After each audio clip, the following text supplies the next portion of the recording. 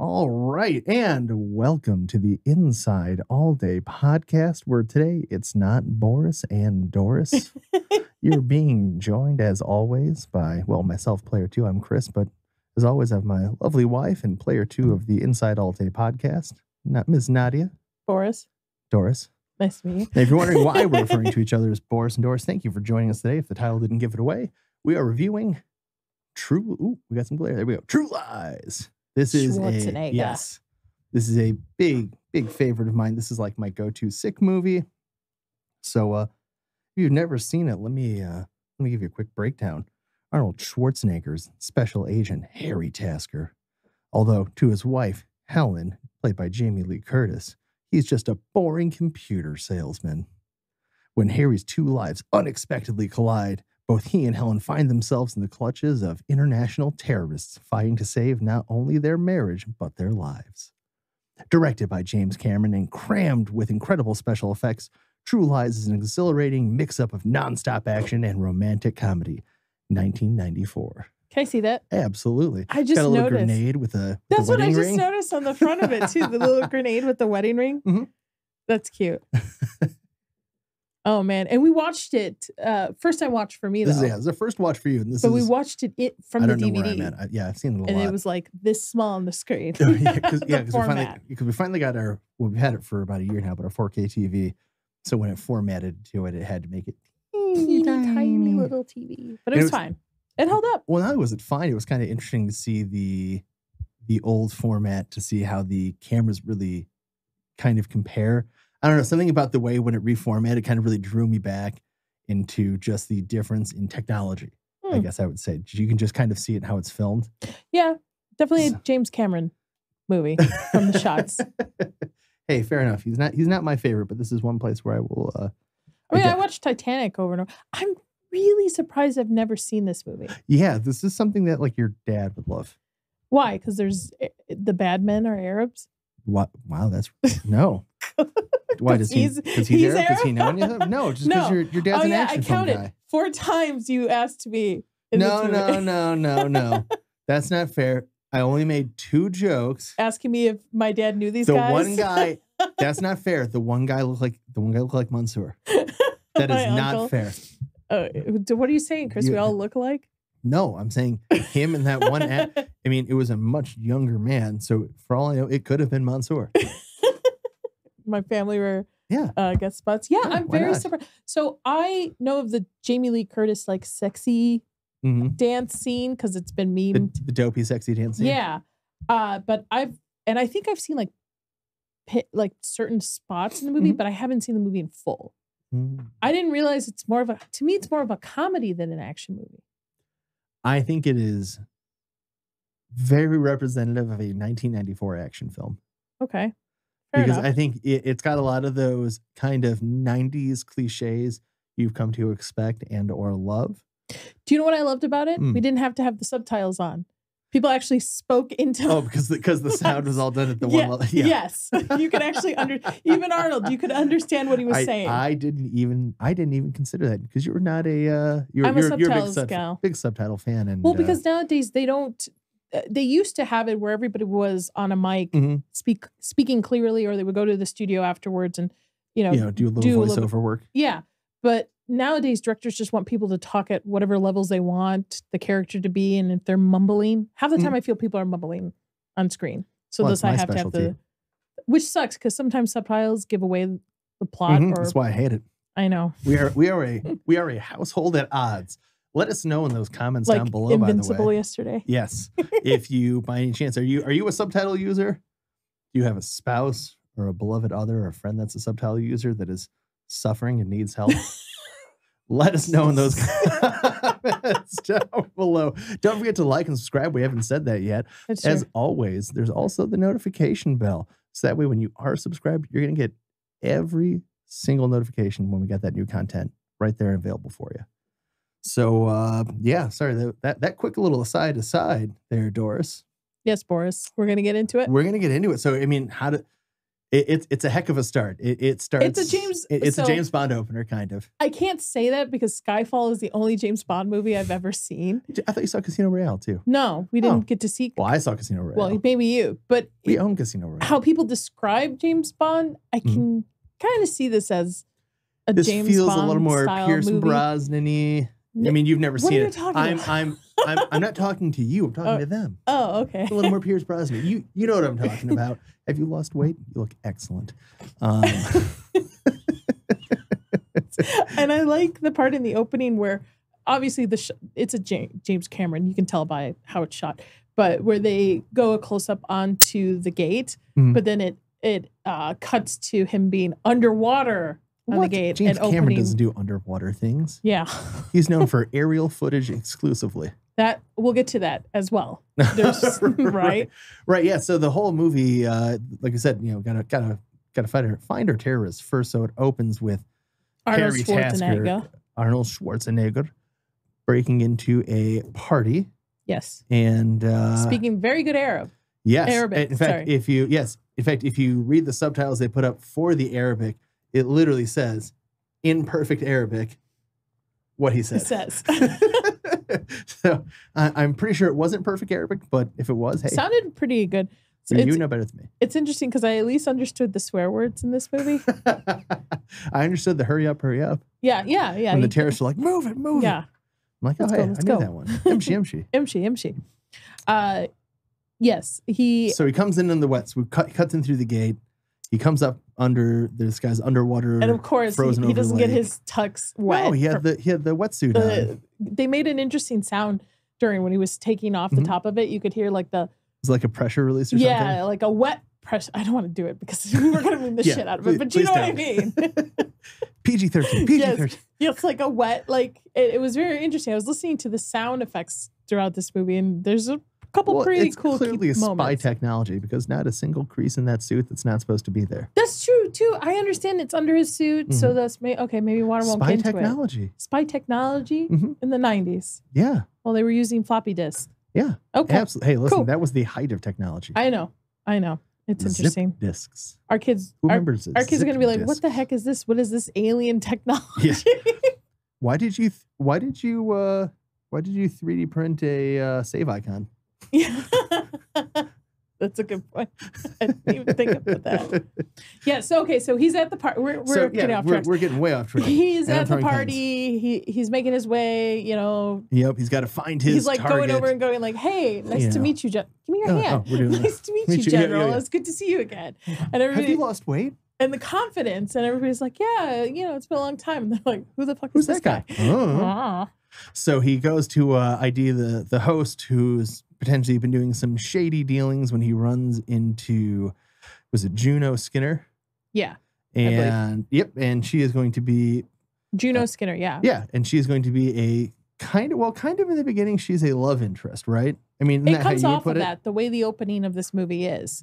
Because obviously we don't know yet about his family, right? So it just comes off as like a spy espionage type of, movie where you have the hot chick and played by Tia Carrere, by the way. Yes, in there. So yes, it comes off like that. She doesn't come off as a villain. She just comes off as Arnold's probably going to get laid. Yeah, a little bit. Yeah, like you said, we don't know what's going on. We don't. There's a family back at home, so they end up flirting. He kind of steals some information. He ends up coming back down, and the guards are suspicious of him. So can I mention one part when he's in the building? Either he's going to the room, he's climbing outside with his bare hands. He was climbing a drain pipe. In the middle of wind. Yeah, okay. Okay. All right. It's the 90s. I got it. What? I also like the fact that when he's flirting with Skinner, she pulls out a card out of her Oh, she does the 90s. Like, here you go. Like it's not going to be sweaty. And like, sorry, this is a little warm. Yes. So he's being kind of not chased by the guards yet, but pursued by the guards. They think he's suspicious.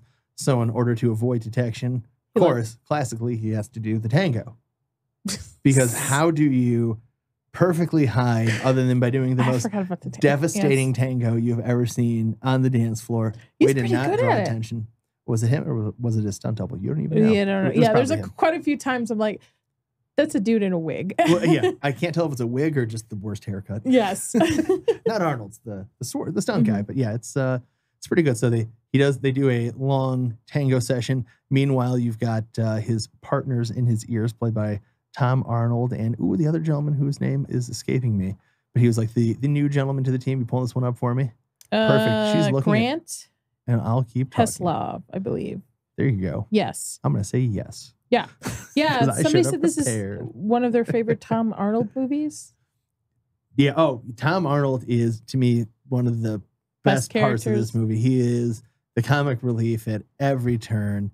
One of my favorite little trivia facts about this movie. Okay. Well, hold on. I'm going to save it till when it's more appropriate to the point in the story. I'm getting ahead of myself because I'm excited. All right. So he's on his way out. He's escaping this mansion party. Right. Guards are on to him. He lets off an explosion.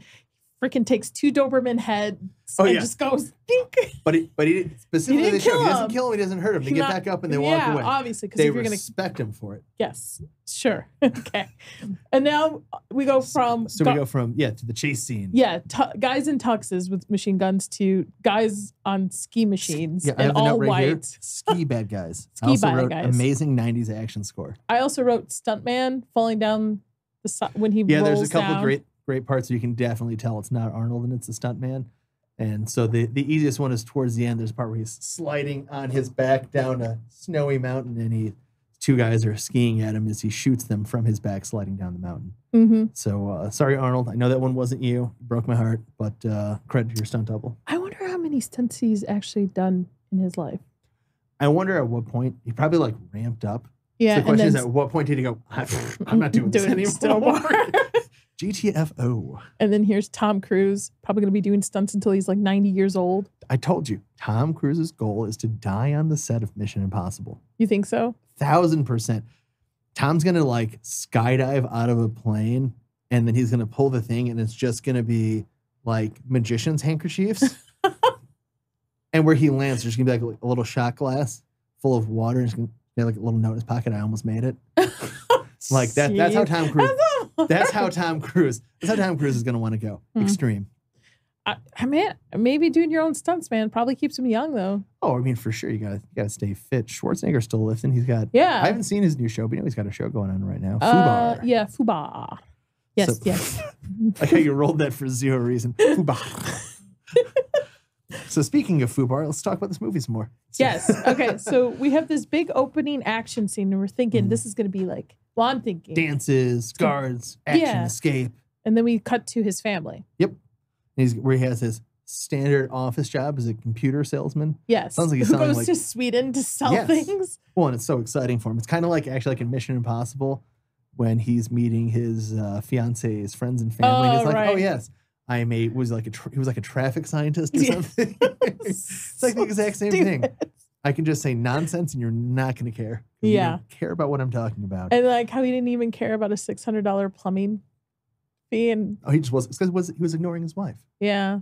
He just wasn't listening. $600 for a plumbing job done? Well, hold on. Back that in was the $600 90s? and they had to go under the slab. I know. We have friends here who had issues. They had to go under the slab here, remember? Oh yeah, but it's so different here, and they had to do all that cutting. And and we're talking about tens of thousands of dollars. It was a lot of fun for them. $600 for a guy to come fix my plumbing? Sure, why not? Right. And offering to sleep with him? He doesn't worry about it though. I know, he's ignoring his wife. Well, he doesn't worry about it because he's not really the computer guy. We know he's the spy. I wrote down here to make sure we didn't forget he works for Omega Sector. Last line of defense. You say this, but there's a scene later on in the movie where he's saying that on his salary, he can't afford a suite at the Marriott. Mm-hmm. So. Well, that was hella sweet though. Had I know. A fireplace. You think they trust people with a fireplace these days? What do you think that suite was back then? Back then, I have no idea. Maybe $1,000? Sure. Maybe. I'm just going to say yes because Probably I have no not. idea. I don't know how inflation works. Anyway. Come to Nadia for all your financial news. No, I don't know how inflation works. Let's do this. So he's back. He's with his family. He's pretending he's Harry Tasker from Harry Rehnquist. We skipped that where he had his little fake identity when he was at the party. And his daughter's stealing money out of from Tom Arnold, who just assumed that the money was being stolen by his cheating ex-wife, dirtbag boyfriend. They're all living together. Yep. Yeah. Because Tom Arnold. Yes. And so they end up, doing their research on the party house. They find out that he's been, potentially working to get some nukes into country. There were I believe they were Soviet nukes at the time. And it was 4 of them. And hey, wouldn't you know it? That pretty lady he was talking to at the party just happens to be dealing. An art dealer. Yeah. And happens to be dealing art with that gentleman as well. Maybe they should set up an appointment. They do. And he goes out to speak with Juno Skinner, who, wouldn't you know it, just happens to be right in town. Yep. So he goes, he's flirting with Juno. We finally get to see the big bad evil guys. She's kind of taking him through the tour. It's kind of cool because you've got a bunch of guys who are just like sitting around these like crates of antiquities, and there's kind of like not working. And you don't kind of like, you wouldn't like think about it at first. Oh, it's just guys, it's just service guys being lazy, whatever. Yeah, right? It was an interesting. It's a little detail you wouldn't catch the first time. You wouldn't have catch. And then to turn out that this is the big baddie for the, that's a really good. You end up finding out that, one of the guys in there is the big baddie. Kind of does his first like little appearance. He like peeks out from behind a statue. I should have brought the mic with me. Peeks out from behind the statue. And, I mean, I would be a villain too if I had that haircut. Or that hairline. Yeah, unfortunately, he's a scary individual, but unfortunately, like that hairline. Well, listen, he grows more hair than I do, so I can't throw any shade. Listen, if your hairline is he is way above your forehead, he was at past the halfway point. Bruce Willis, man. But his hair was down to here. I mean, he was shoulder length. I know, but just do a comb over or no comb over. If you're losing your hair, just cut it, man. Gentlemen, as someone who's lost their hair. Just everybody knows. Everybody knows. Just get over it. Cut your hair. Do it. You're gonna feel so much better. It's gonna save you time and money, and you can be more confident about it. Yeah, I've got your back. I promise. I also like the fact that he meets with this art dealer. He's trying to get a little bit more information of what's going on.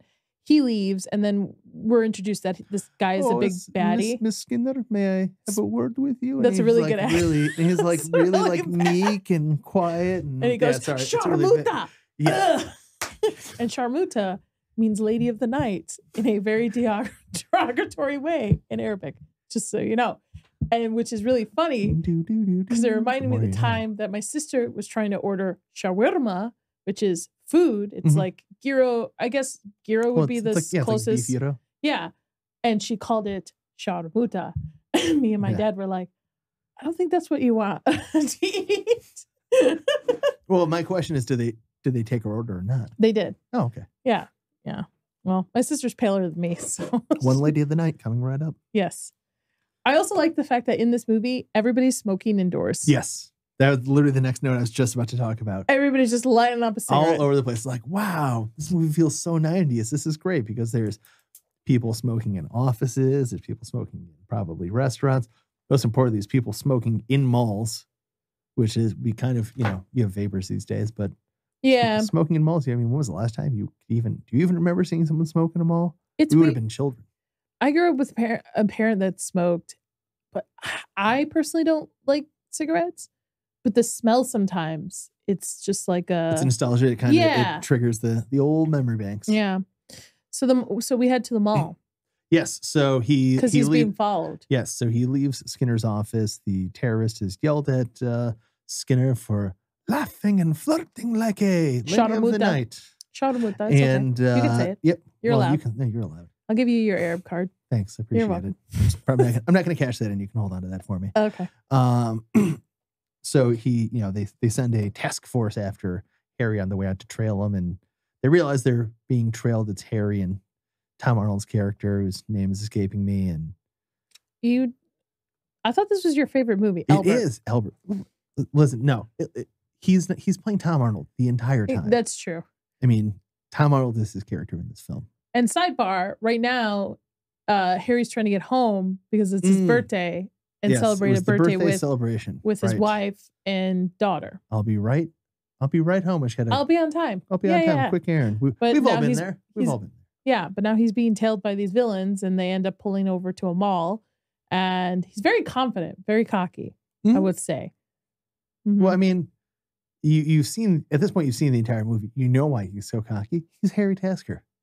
Is there anything? So he is the James Bond. Is there no task the Tasker cannot task? So is he the American James Bond, or is Ethan the American James Bond? Ethan Hunt would probably be the American, closer to the American James Bond. It's kind of different. You might even, I mean, you end up getting like a bunch of different like subcategories of spy, right?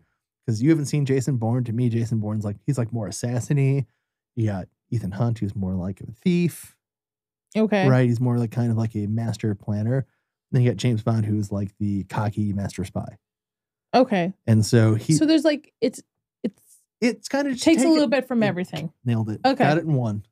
So we come up to one of your favorite scenes, the bathroom scene. The bad one, that makes it sound interesting. Well, that's what you said while we were watching it. I did, but you're like, you know what's a really interesting scene? The bathroom scene. Where he tails him into the bathroom. Yes. So he knows he's being tailed, and he wants to get a closer look at these guys. So he gets out of the car and gets them to follow him into the mall. And then he goes to the bathroom. They follow him in there, and it is the precursor to the Mission Impossible bathroom fight scene, really. I don't know. I kind of like Henry Cavill. Well, because you just like Henry Cavill. That's true. Come on, let me do your part. You ready? Doesn't do it, baby. I'm sorry. My arms are about, 1/8 the size of his, especially in that movie. Goodness gracious. I don't know. I haven't measured yet. What? So he's fighting in the bathroom. So they're doing a whole bathroom fight. It's really cool. There's, he's using one of his spy gadgets, which we totally skipped on earlier, which was a pack of cigarettes with a camera in it. He's got the glasses. It's this really cool scene where he like walks in, he's using the urinal, but he had already set up the camera behind him. And so one guy goes to sneak up behind him and shoot him in the head. And he, of course, just slips it because you can see it in the camera. And then this epic fight ensues, which has the added 90s hilarity of there being an old white guy on the toilet stuck in one of the stalls during this life or death fight involving gunfire and straight razors. And didn't they shoot the stalls? Didn't they hit his stall? Yes, they like shot over him. Listen, poor guy. He was the perfect place to shit himself. Yeah, apparently. Oh my god! And he just comes up scuffling out. The best part, exactly. The end of the fight. Everybody's out of the room. You've got bullet holes everywhere, broken tiles, broken. I think Arnold even apologized. Yeah, Arnold apologizes to everyone throughout this entire movie. It's like a running gag. It's great. And you just have this old guy who's got like his newspaper in a public mall bathroom as he just kind of shuffles out. And his pants at his ankles and just sticks his head out like it's over. Peak 90s humor right there. That's true. I also like the fact that we lead into the Arnold chasing the big baddie out on a horse outside the mall. Now, but we also get Tom Arnold being saved by the grace of God, standing in front of a pole. I forgot to write that part down. Like 1/3 the size of him, being shot at. It's literally a lamppost. It's like this thick big. around. Yes. And yeah, just does the checks the down low, and he's like, oh, thank God. It's a very, very 90s action comedy section right there. Now, when you saw the big bad evil guy, this is your first time watching it, and you saw him grab the motorcycle, did you just assume he was going to grab a motorcycle? Horse? No, Harry. Oh, him? Harry Tasker. Did you assume that Arnold's going to grab a horse? I did not see a horse coming the way. No. He grab a motorcycle? And the horse in the elevator. Well, hold on. You're skipping one of the best jokes of the whole movie, which is when he's in pursuit through the park and Tom Arnold's trying to catch up to him, and he says, he's like, he's trying to give him like, oh, we're over here, and can you hurry up? My horse is getting tired. Wait, what? So they do a horse chase through the city, and they end up running through a Marriott, which is a pretty cool sequence because they're running a motorcycle and a horse in and out through the Marriott. They end up in a face-off at the elevators, and then Nadia. Do you think they actually put a horse in the elevator? I fully believe they put a horse in. Well, I don't know about in an elevator, but they definitely filmed it in an enclosed space with a real horse. Man. But I thought that was one of your most incredulous favorite parts of the movie, right? The next part? When they get to the top of the Marriott and the guy goes off with his motorcycle off the cliff, and Arnold's gonna try to follow after him with this horse, and the horse. But I thought you liked the part where he's actually stuck. Oh, when he's and you actually have the face off as they're as they're racing. Yes, and to they're the just top looking of at the each building. other. Yes. Yes, intense stare off. And then we get to that scene where I was talking. There's the old lady and the man that are sharing the elevator. Oh man, that horse must have smelled. Oh, I'm sure that horse being smelled that close awful. to. Yeah. Harold, say something. It's interesting. People think fine animal. Automatically horses are like the most gentle, nice. No. You have to earn Wild horses are dangerous. Mm-hmm. You have to earn a horse's trust. Yeah. All right. So can we go back to what I was discussing? Yeah. Sorry, I cut you off a couple times because I want to get back to that. Please, so we get to the top of the Marriott. Guy goes over our big baddie survives going over the cliff. Arnold's getting ready. He's like, okay. He like jumps over the street and lands in a pool in like a lower building. Yes. And Arnold thinks this horse is going to do the same exact thing as this motorcycle. At this point, I've seen the movie so many times. I'm not even watching the movie. I'm watching you because so many incredulous things have already happened. I'm like, she thinks he's going to make this jump. Yeah, obviously. With the opening, obviously, I think he's going to make this jump. Mm-hmm. And the horse stops right before they're about to jump over because the horse is like, no way, man. Did it have like 90s tire screeching horse sound? Yeah, I think so. I like also that Arnold goes at the end after he gets back up. He's talking to him like he's a cop. He's like, I thought you were a cop. Aren't you supposed to be a cop? Look at me when I'm talking to you. Look at me when you're talking to you. We also learn around this time too that the big bad guy's nickname is the Sand Spider. Which I love when they ask him why. Do you remember what his answer was? Probably because it sounds scary. Yeah. I want to be called the Sand Spider. I will call you the Sand Spider. Deal. Okay. So, and he's part of a big organization called he was, and he kind of sectioned off to be called the Crimson Jihad. What are you talking about? That's what their terrorist organization the Sand called. Spider did? Oh. Yeah. Like he was part of a bigger terrorist organization, and he kind of fractioned off into his own called the Crimson Jihad. Crimson Jihad. Yeah. Yep. Yeah. Absolutely. Back in the 90s when you can make terrorist movies like this. That's true. Mm-hmm. Back when terrorism like that was funny. So we fast forward a little bit. Arnold's getting ready to go take his wife out for lunch to kind of smooth things over because obviously he did not make it home for his birthday. And so he ends up going to her office to meet her up for that lunch when he finds out. And it's interesting because you said prior to this, you said Helen kind of thinks her husband's having an affair, but I didn't pick up on that at all. I picked up on the fact that she felt abandoned and alone, but I didn't pick up on the fact that she thought maybe I was just kind of figured the subtext was there because when you hear, the typical, oh, my husband's always out. He's always gone on work trips on the weekends. You know what I mean? Okay. I feel like that's kind of like a classic TV movie indicator of potential infidelity. Okay. And then, so he's heading up to go take her to lunch, and he stops because her coworker tells her she's got a call from Simon, Loverboy. Loverboy. Simon says, which I did not realize who it was until I actually saw who it was. Like, why does this voice? I was like, familiar? This voice sounds so freaking familiar. Who the heck is this guy? So she's having an affair with a guy named Simon. First of all. Who has an affair with a guy named Simon? That is not Jamie Lee Curtis. I guess. Duh.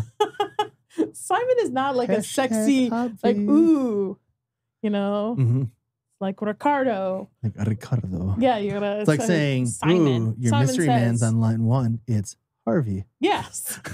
It's Hank. Yeah. I know I'm going with H names. But I don't know. Harold.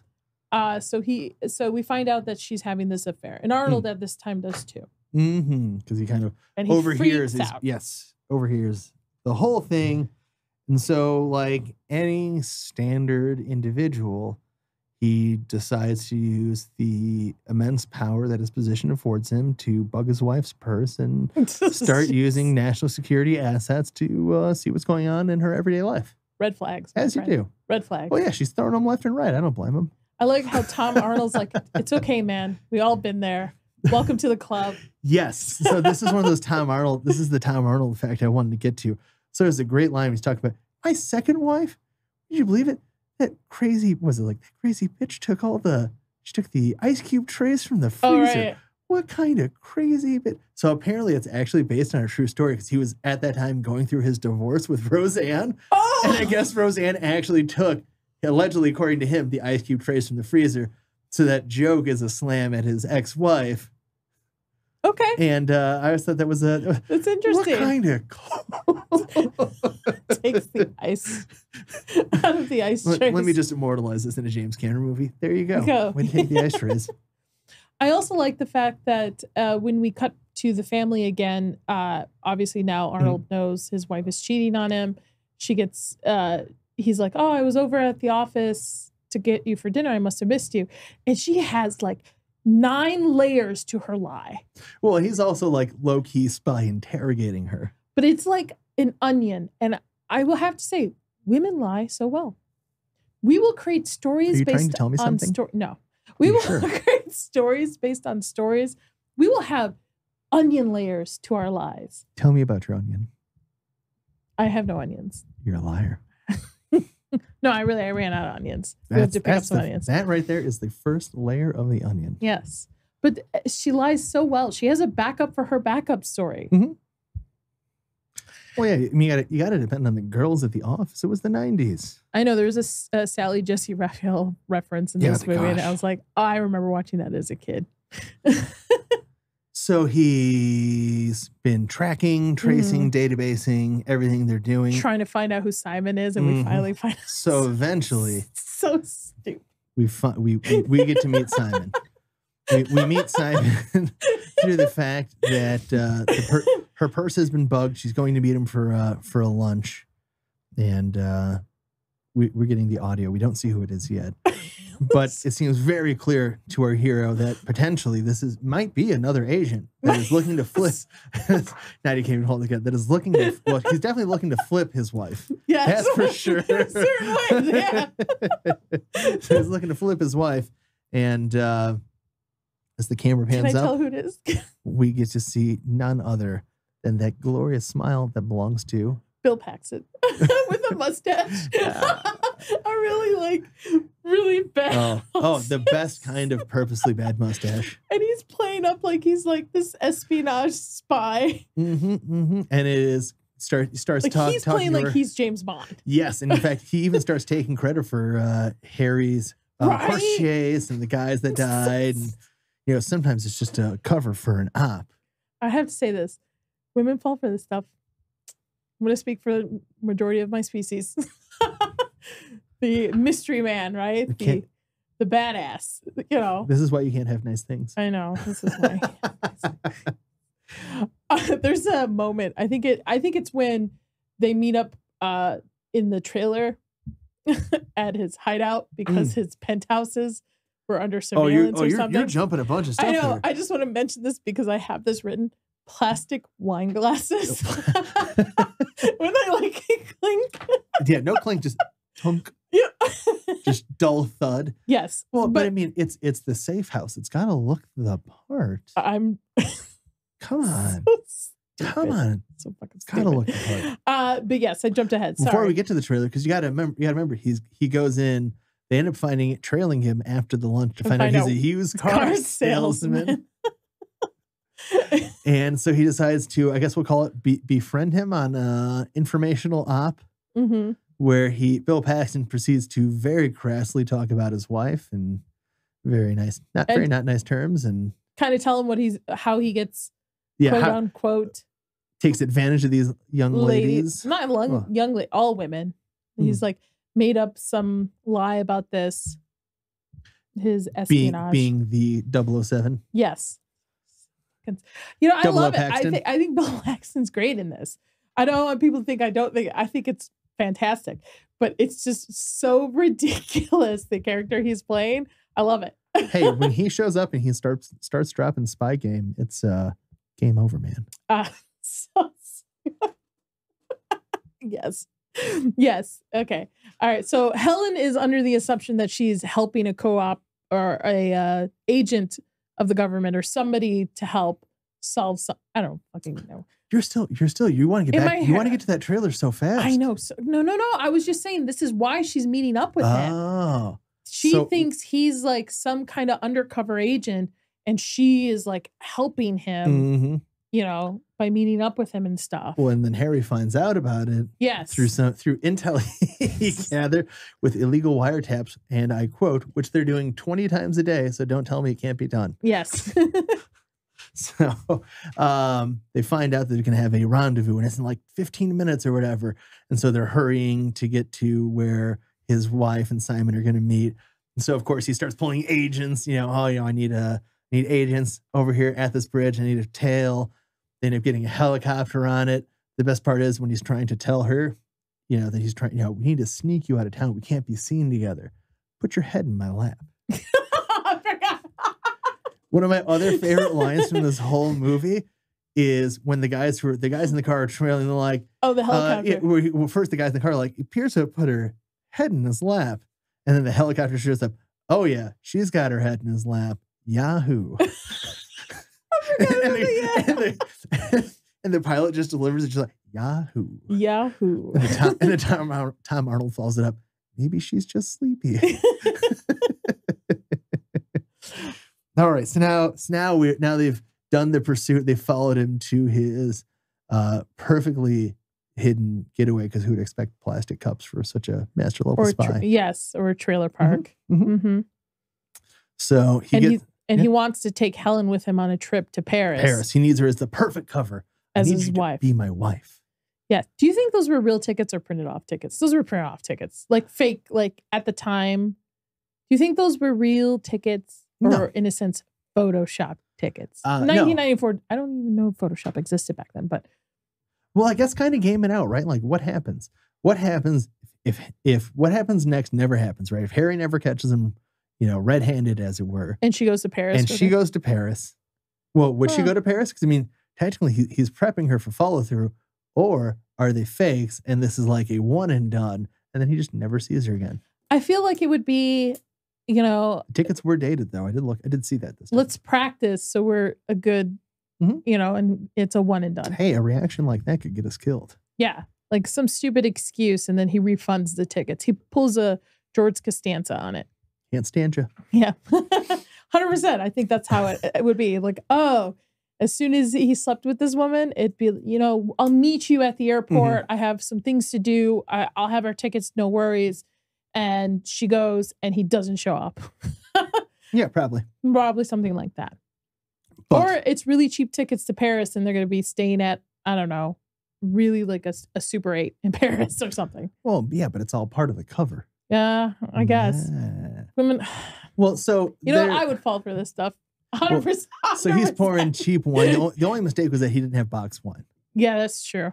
Box wine would have been better. So he's pouring what is presumably cheap wine into plastic cups, trying to booze her and woo her up, and he's trying to rizz her up. I guess we should be saying these days. Is that what the kids are saying nowadays? Yep, he's trying to rizz her up. Rizz her up. See, we're cool. We're still hip, even though we're millennials. I'm cool. I'm hip. Yeah. I'm jiggy with it. So, no, you remember that from Austin Powers? It was Dr. Evil. I got you. I like that. That right there. It's my favorite. Nobody can see Alex shaking his head in the corner, but I can see out of the corner. So we have Arnold and his team. They come down. They put real on hard. the balaclavas. They've got the body armor and the MP5s. They stumble across. They saw off the front section of which his makes Bill trailer. Paxton fall into Jamie Lee's between her legs. Yes. By the way, at this point, she's realized, I don't want to be, I'm making a mistake. This is terrible. And so she's finally fended him off when this, of course, he falls in between her legs. And of course, he doesn't look like Henry Cavill. No, he doesn't look like Harry Tasker either. Yeah. So, then we end up getting, the whole kidnapping scenes. We end up getting some hostage scenes. But of course, you can't get through that whole takeaway scene without just a little bit more of that classic 90s humor. So as they're walking him out to the hostage van to take him away, in that windowless van, she knees Tom Arnold in between the legs. And so, of course, once they get everybody like in the truck and geared away and the truck is driving off, you have the lone helicopter spotlight with Tom Arnold clutching himself like, son of a why? Like, you got to do the hitting the testicles humor. He back. It was one of the other guys. Hit him. I think it was just like one of the guys of the team. Him? Yeah. They're like, oh, we got to get the because they think it's like a suspect. Yeah. It's like, oh, we got to get this suspect under control. Butt of the submachine gun, and then he just lays him out for hitting his wife. Yeah. So after that, how mad would you be if you found out that I kidnapped you and took you to a secret base so I can interrogate you with a spooky decoder voice. Spooky was a hard word for me there for a second. Yeah. That would be probably lines for divorce. I'm not going to lie. That's problematic? I understand. Yeah. Yeah. But I will say it's interesting because you can tell in the interrogation scene, every time they mention her husband to her, she lights up. Yeah. Like she smiles, she lights up. So you can actually see genuinely she loves her husband, but her husband's been ignoring her. So, there's internal conflict, right?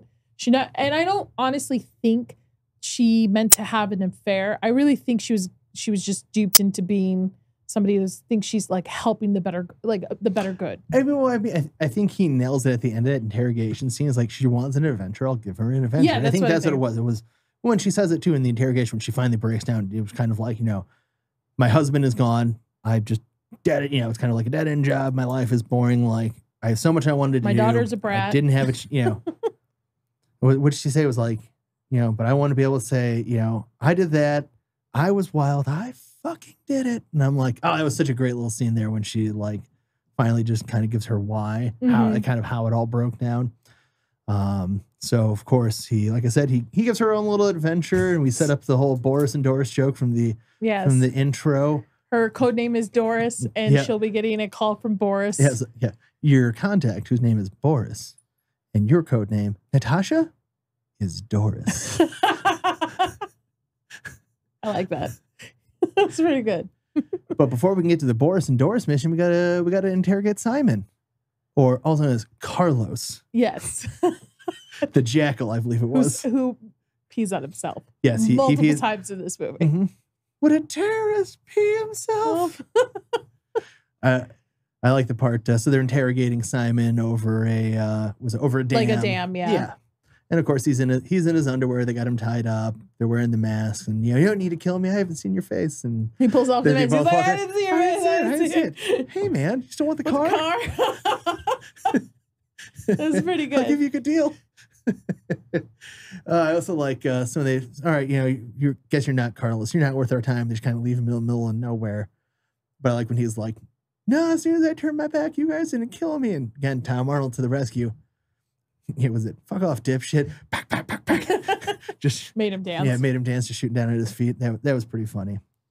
So we cut back to the house. We're at the kitchen. They're having dinner together, or breakfast, I believe it is, the following day. And she gets her. Yeah, she gets her. No, he asked her. Oh, it must have been scary last night with that your car breaking down. Yeah. And she's like shaking on coffee. Yeah. Yes. So she gets her Doris adventure kickoff. She is to be a prostitute for some big time Paris guy, and she's supposed to go to the suite at the Marriott. And she's like, am I gonna have to, do it? No, he just likes to watch. Okay. I mean, could be worse. It's only watching, right?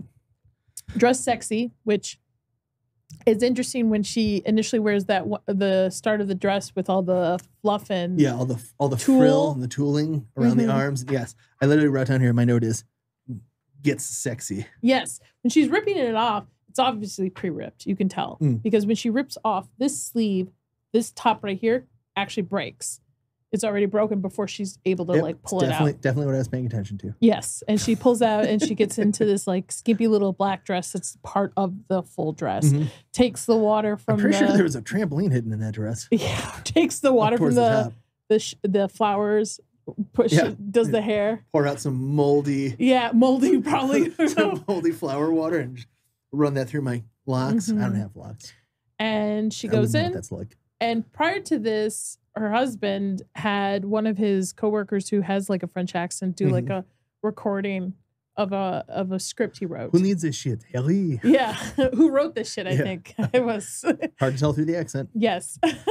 So that's when we get to the most well-known scene of this movie, where the sexy dance scene. He like makes her take off her dress and she's in like this bra and high like waisted thong kind of underwear. You would know better what to call that than I. I don't know, because it covered some of the butt cheek, but it didn't go like into the butt cheek. So we had partial cheek coverage? I think they're like cheeky, high-waisted. I was just looking for an excuse to say partial cheek coverage. I will say, I mean, Jamie Lee Curtis, great body, man. Great, like, I don't see her attractive. I think she's a little masculine to me, especially her face, but killer body in this. Like, listen, different folks, different strokes, not my pick, but hey, you do you. Yeah. I mean, yeah. So we get she gets into the sexy dance because of course her mission. And she trips in her heels too. Yes. The falling off the bedpost was of course the I like how again, you turn more to 90s me humor. And you go, that's you. It's like, what do you mean? That's me. It was, it was kind of mirrored the exact same level of, I guess I'd call it coordination. Yes. Yes. And you're both ballet dancers is what I'm saying. He eventually tells her to lay down and he goes in, he's trying to be romantic with the flower and rub her nose and he'll smell it and run it down go her face for a kiss. cheek. But she's like, absolutely not. Because she still doesn't know this is her husband. And then she clobbers him with what looks to be a stainless steel based phone. Phone from the 90s. Mm-hmm. So probably hurt just a little bit. Runs to put her dress on, heading out. He calls for her, finally sees that it's her husband. But also at this time, the bad guys the Crimson Jihad have found them. Figured out where he is, and they invade, I guess, or they break in to take him prisoner. Mm-hmm. And what I love about the scene is she thinks because she's there for her mission. So she thinks she's the one being targeted. Like, let me take charge. I know what's going on. He's like, come on, no, like I got this, guys. Just let the hooker go, guys. Let the hooker go. Yes. Loose. I got this. And they get thrown into a plane, and it turns out it to be the art dealer. Oh, yeah. Dun, dun, dun. What? It was Tia Carrera the whole time. Mm-hmm. Fun fact, she loved this role because she got to play a villain. Really? Mm-hmm. That's cool. Yeah, I feel like playing a villain would be a lot more fun than playing the hero. Well, I also feel like it's easy for certain individuals to either end up typecast based on, whether it's previous roles they've had or specifically their looks. Especially back in the 90s, yeah. Mm-hmm. But I feel like I would enjoy playing a villain way more than playing a good guy. I mean, how would that be different from every day? What's that supposed to mean, Chris? It means you're a villain every day. You have a scream. You've got Ghostface on your lapel. What? Oh. Well. You're villainous. You have a rogue pin. Look at it. It's all over. You can't take you anywhere. Like my little ghost? Mm-hmm. Glows in the dark. Okay. Get back to the movie. Yep. Our ADHD break brought to you by, hey, it's shiny. Yes. All right. We're in the plane. She still thinks that Jamie Lee Curtis, Helen still thinks she's the one they want. And Harry is like, no, she's just a hooker, blah, blah, blah. But Helen does the mistake of pulling the locket. This also felt like you. Yes, and opening it and showing the picture of the two of them before she's drugged. Oh, if we're not married, then how did I get this? Let me get the head popped going. Got to get Let me know. Yeah, let's blow your cover, Harry, for every single, Oh, the look of frustration on his face when she hands up the locket. Have you had that look of frustration before, Chris? Every husband knows that look well. We hope our wives haven't seen it, but we know we've given it. And they're taken to the Key West. Well, they're taken to a tropical island. We don't know it's the Keys yet. We don't know it's the Keys yet, but it's the Keys. Spoiler alert, it's the Keys. Yeah. Yes. Where they're, again, interrogated. They use Harry to do a video telling them that the Crimson Jihad has nuclear powers and... Yep. So they use his spy background to verify the nuke and to verify to his wife that he is in fact a spy and shatter that whole relationship. Before we get into that, I love the part where the guy holding the camera is recording. Battery says. Yes, the leader, and he can tell the battery's about to go, but he doesn't want to say anything because he's scared. Look at this. Yeah. You've got the leader of a terrorist organization. But what's worse? Fervor. What's worse, saying, "Hey, hold on, I need to get a battery," or after an hour of him recording himself, and then he goes, "Did you get all that?" "No, I got up until this point, but the battery went out." And then he get taken out by a seagull. Yeah. We'll get there. So we get almost one of our biggest action scenes at this location.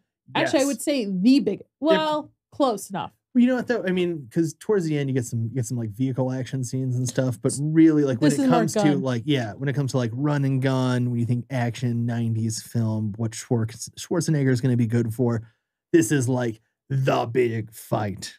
And I love the fact that she's still gullible. She still doesn't think her husband is a spy or anything. She's struggling to until they go, what is this? And he's able to describe this nuclear bomb very easily. Well, I just like the very first, and the look on her face is just like realization. The first part where he goes, "Oh, I know, it's an espresso machine." Yes. Wait, it's a snow cone maker. It does look like a snow cone. No. Is it a water heater? I mean, kind of is. Yeah, that's oof. It gets your water real hot. Ooh, yeah.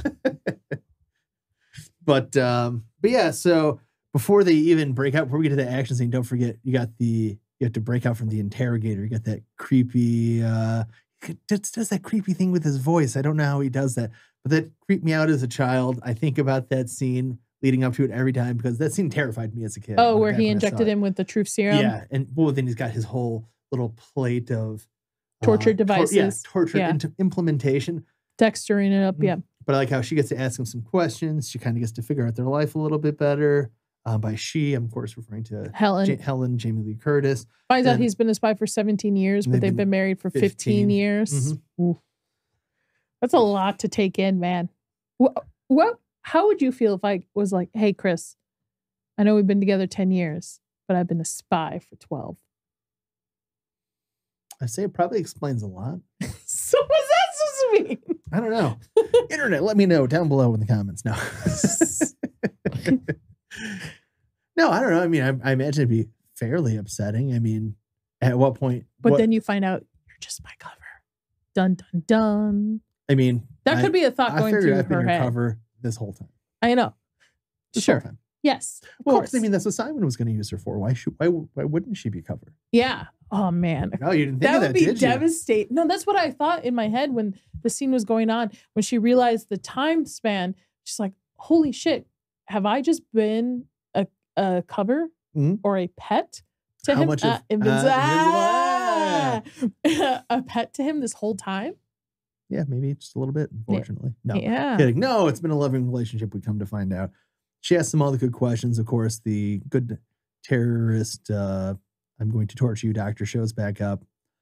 Harry explains, and one of my favorite, again, I say this a lot, another great scene in the movie. Very clearly explains, oh, I thought I'd get out of here. And he's like, oh, figured out, how are you going to do that? Well, I figured I'd kill you with that implementation on the table. No. And then I killed this guard by doing this and doing that. What? Hit me. So he said what he's going to do is use him as a human shield while that guy shoots, and he's going to kill that guy with the instrument on the table. Yes. Right. And he's like, how are you going to do this? Well, I've already broken out of my cuffs. Yeah, and he and goes into it. Yes. Yeah. It was almost like a little bit of the Robert Downey Sherlock Holmes movies. Yes. Kind of like how he explained his way through the fights. And so then we end up getting through that whole action sequence where, again, we have a scene that made me think, yep, that would be Nadia, which is they're slowly trying to make their way. It's right before the fight breaks out, and he has an Uzi and he's got a pistol, and of course he gives his wife the Uzi, and she, battle ensues. She's kind of hidden upstairs, and he's being overwhelmed, and she decides to poke her head out to help, and fires like 2 rounds out of the Uzi, and then proceeds to drop it because of the recoil, and then it hits the stairs and it fires off and manages to accidentally kill like a baker's dozen of terrorists as it spins down the stairs, firing off by accident. Machine gun stairs. Why would that be me? I'm a good shot. Are you? I mean, yeah. Sure. Okay. Yeah. Okay. So it wouldn't be her. Yeah. Never mind. I was wrong. She was right. It wouldn't be me. It would be you. Yep. It would definitely be. She's right. It would. Yes. It would for sure be me. And I just like that though. She gives like little thumbs up. Like, I did that would be me. Yeah. Yeah. That was, like, it was totally on purpose. I totally did it on purpose. But I mean, there's just there's so many great little action pieces to that whole sequence. But I'll just kind of run us ahead to the end to what I think is I love when he exits the warehouse and he does the dual sweeping Uzis. Like, how 90s can you get? An explosion and then jumps in the water too. Yeah, the slow motion explosion as he dives into the water to safety. Oh, before that, don't forget too, he does the flamethrower using the diesel gas. Oh my god! Yes. And she looks on like, is this my husband? Who is this man? Oh, that was so great. And Helen's actually kidnapped at this time again. Mm-hmm. And they think by Juno. And they think Harry's dead because of the explosion. Yep. And so we've got a nuke staying in Key West, and then we've got 2 of them on their way to New York. Is it? No, that's not New York. That wouldn't be New York. Florida. It's the Keys. Oh, okay, whatever. Whatever city they're headed to. I can't remember. There you go. Yeah, we've got 2 Whatever trucks. city. 2 trucks, I think, in the limo. Mm-hmm. Right? Yep, he hops in. He ends up. Harry ends up getting picked up by Arnold. his team. Yep. They end up Albert. finding they tracked him to the Keys because they had her purse. Yep, with the little tracker in it. Wasn't that just a nice good little thing for the good team, for the good guys? They didn't have Find My Phone or Find My Friend. Find My Friend. It was the closest thing they had. Yeah. So we get a pretty cool aerial shot here, because now we've got 2 jets coming in. We've got a couple helicopters. We've got some missiles being fired. We've got a bridge being taken out. Pretty cool. I mean, I feel like this is where the budget was. So the U.S. government supplied 3 Marine Harriers and their pilots for a fee of $100,736 or $2,410 per hour. That's pretty cheap. Yeah, for a couple of Harrier for a movie pilots. budget. That's pretty cheap. Cheap, actually. I mean, it's not, of course, we're all stuck in 94. True, but even for 94, that's pretty cheap. Well, you know what though? Again, we're sitting here. We're talking about the money here. We're talking budget. Exactly. This was the first film with a production budget over $100 million. Wow. 1994. The first. Numero uno. I can see that. I mean, James Cameron has his name attached to it. There's a lot of big explosion action sequences, Harrier jets, lots Not of much locations. CGI. I can't. Well, I mean, it's pinpoint. a 90s action film. Where you can CGI this. Digital Flame would probably be. I would say probably when his daughter's when they're hanging off of things and stuff. Mm-hmm. But I will say the stunt because obviously, Jamie Lee Curtis's character's in the limo with Juno. She overtakes it. They shoot the driver. She's trying to escape out of it. Mm-hmm. Arnold, he's trying to lower the helicopter he's in to grab her. The hanging escape. And the bridge is taken out already because they've already shot down the 2 other trucks. And when he finally grabs her, that's a really cool shot because you could see, even if it's stunt people, how they're lifting her up. Lifted, yeah, you can tell that he doesn't pull her up so much as CGI. So much as the car just drops away. Stunt scene. Yeah, I thought so too. Yeah, that's pretty cool. The whole thing's a great shot. Yeah. So they also find out that the big bad has kidnapped his daughter during this time too. That's right, because when they knocked him out, they looked through the wallet. They saw, they have a daughter. Takes her to the nearest building that they're in at the major city. Yeah, where they're getting ready to hold, Kudos to this kid, man. She sees him turn the key to turn this nuke on, and she just steals it. I mean, her dad's a super spy. I know, but she doesn't know at this point. It's in the genes. I would have been scared shitless. Oh yeah, of course you would have. Yeah, it's the sand spider. You know why they call him that? Because it's scary. It's probably because it sounds scary. So finish this up, Chris. So you have. They're heading to that big building. Yes, I can't think of the daughter's name. The actress, Eliza Dushku. Yeah. Who I had the fortune of meeting once a long time ago. A very nice individual. She's Did you make her mad or something? Well, I accidentally upset her. We can talk about it later. I don't want to ruin the vibe of it yet. Because it is a story and it is a vibe ruiner. So we'll hold off on that one. Okay. We'll get there. We'll get there if we feel like it. So she's taken hostage. Harry finds out about it. So he does what any father who is also 007 would do and steals a Harrier. He flies to go find her where she's been taken hostage. And I love how you pointed out, because you know more about this stuff than I do, that jets don't take off because you need a runway for the jet. Yeah, so they just go and then go like that. So Harriers have thrusters that allow them to go straight. Exactly, they allow them to go straight up, and then, as I would say, because they don't need the runway, it's vertical to fuck your runway. Okay. So he flies off to go save her. They're letting in the news team. You see, that's the one guy from Harry's team. That was really cool too. That was where he reaches out into the. Kids want to know what this are. Okay. Sorry. Go ahead. Well, no, actually, because we're skipping around. We're so excited about this movie. Clearly, we're hopping all over the place. So she steals the key. he's coming up. It was during that point, during the interview process, because he wants to let the world know again, because he didn't get his video done. Hey, Crimson Jihad's a nuclear power, guys. I need to make sure you know to take us very seriously. And so they get the news crew in there, and it's like, with one turn of that key. Then the news reporter, like a dipshit, what key? Come on, man. You ruined this for everybody. Yes. I mean, you're a reporter. You're doing your bit. You're asking the questions. I guess I can appreciate you doing your job to some extent. But she takes off. As soon as she takes off, the guy who was the cameraman, which we found out was the other member of Harry's team. I think it's Fasil. It's F-A. I'm not going to attempt to pronounce his name out of respect. That's the character's name. So I'm not going to do that. Okay. But he has this really cool scene. So this is back when we have, cassette tapes. Recorders, for recording. Yeah. So he's got this big, giant camera. And of course, he's just like, they've hidden a gun like up in where the cassette would be at. So cool. So he just like sneaks his hand up in there, just drops the camera, and just like one shots, 3 different terrorists, they all drop. And whoa.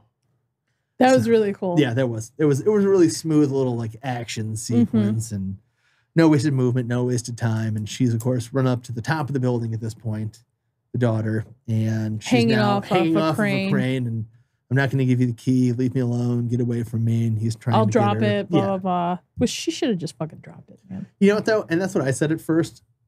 But if she drops it, then he has no reason to let her live. Yeah, that's true. So the key keeps her alive. So, of course, what do? You're stuck on the end of a crane. You have a terrorist who's coming to kill you. Obviously, you thank Christ because your super spy Big dad Papa's here to shows save up you. in a Harrier. Right. I like how it goes from dad in the beginning of this movie to this movie going, Daddy. Daddy, save me. Daddy. Well, I was like the part when he shows back up in the Harrier because she's like, Dad? But then you get the terrorist does that double take like,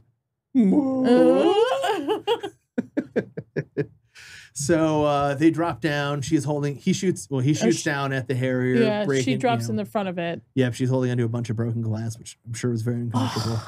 I can't imagine. Yeah. So he like shoots the glass and she like holds her hands on around it, the railing of arms the around it. And it's like, I'm very sure that is not going to feel good, but also probably going to feel a lot better than falling like 35 stories or however high up they were. That's true. Little blood. Yeah. You end up with that last great action sequence. Arnold's in the Harrier. He blows out the level of a building that's full of terrorists. I forgot about this. Yes. He's trying to take down a helicopter that's got terrorists in it. They're shooting at him. And it makes like a little escape. He goes back to fighting the Sand Spider. He ends up getting, trust me, Dana, and does she grips on tight and rolls the plane. And then, of course, he rolls onto a missile. Yeah. Hanging off the missile. And then in true 90s fashion, you're fired. And then fires the terrorist missile at the... With the terrorist on the missile. On it. That's what I mean the other terrorist. At the terrorist helicopter. Through a building. Clear shot. To make a Omega Sector victory. Yep. That's exactly how it happens in real life. Hey, he made the IMF proud. That's so stupid. I mean, come on, this happens every day. It's great, this is yes. It's not stupid. This movie's a lot of fun. I mean it like, it's hilarious. That's what I mean it by. Okay. So of course shocker, he saves the day. The family's reunited. We cut to a loving family having dinner together and having a great time. A year later. A year later, right. And you can actually see the difference in the family. Daughter's a little bit more involved with her parents. Jamie Lee Curtis, Helen character, looks more confident, dresses a little bit more confident too, not the button up with the glasses, like the granny look that she was having at the first part of the movie. And Harry has growth by actually being there for dinner. Yep. And then it turns out that they both get called on a mission. So Jamie Lee Curtis, Helen has joined the ranks. And James Cameron says, let's bookend this. Yes. So we go to another party. We have ourselves one last tango. Between the two of them. And Tom Arnold has been in the truck for 15 years. Next time you get to be in the truck. This movie was great. No, this whole movie, it's shockingly longer than when we sat down to watch it. It was way longer than I remember. I thought it was an hour and a half. You're like, it's I 2.5 3 hours. movies, and for some reason it was late last night. It was like 1 a.m. I'm like, I don't know if I'm going to watch the one movie we picked for today. I'm going to throw out a couple, let Nadia make the final decision. I misread it. I thought it was like an hour and a half, and it's a 2.5-hour movie. We definitely still should do Stanley. We should do Stanley. Maybe that'll be one of our next ones that we do. For our listeners, Stanley. It's a horror film, I believe. Chris was at a job site, and this guy tipped Chris. I did HVAC for like a month. Tipped him with the movie that he directed or starred in. I don't think he started. I think he worked on it in some capacity. Worked on it I think in he might some have been way. a producer or something. And it's like an old. What is it? I think it was like 1973. It's about this guy who has a pet snake, and when. What is it? It's like when he gets mad, Stanley, which is 1972. His rattlesnake gets angry or something. Like when he gets mad, Stanley gets angry. Tim has a pet rattlesnake. When Tim gets mad, Stanley gets deadly. Stanley will make your skin crawl.